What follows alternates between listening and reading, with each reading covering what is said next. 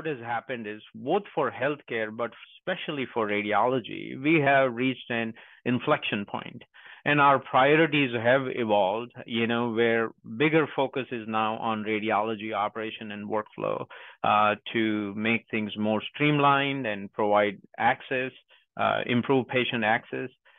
There is a tremendous focus on efficiency and volume, and I think it's not just for radiology. The health system depends a lot on these things. There is interest in building more automation.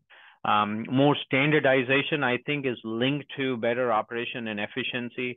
There is also tremendous focus on cost and making sure we eliminate a lot of unnecessary or low yield exam by appropriate utilization.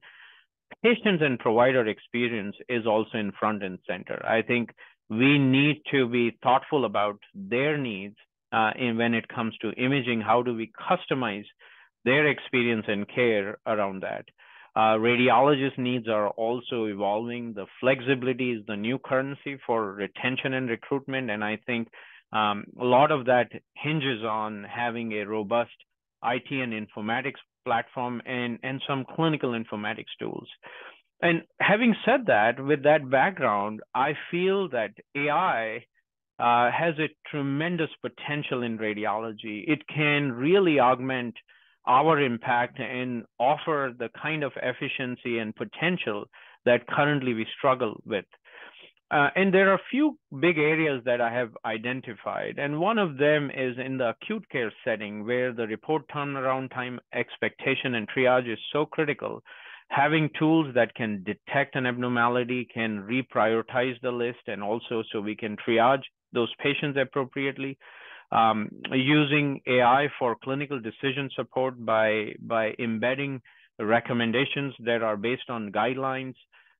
Also, imaging operation is a big deal, and there are many tools which are being used right now to improve efficiency and expand capacity. And MR is PET CT are two areas, but also in other areas like CT and ultrasound, all these tools are being applied. And the aspirational goal with AI is also to come up with personalized diagnostics where we can integrate imaging, radiomic information with genomic and other clinical EHR information to come up with more novel diagnostics, which have where we can personalize patient risk and outcome along with treatment selection. So these are some of the big opportunities with AI that we need to be thoughtful of and keep an eye, but also have a strategy to how do we leverage the potential of AI. And at University of Washington, we are investing in all those areas with a strategy.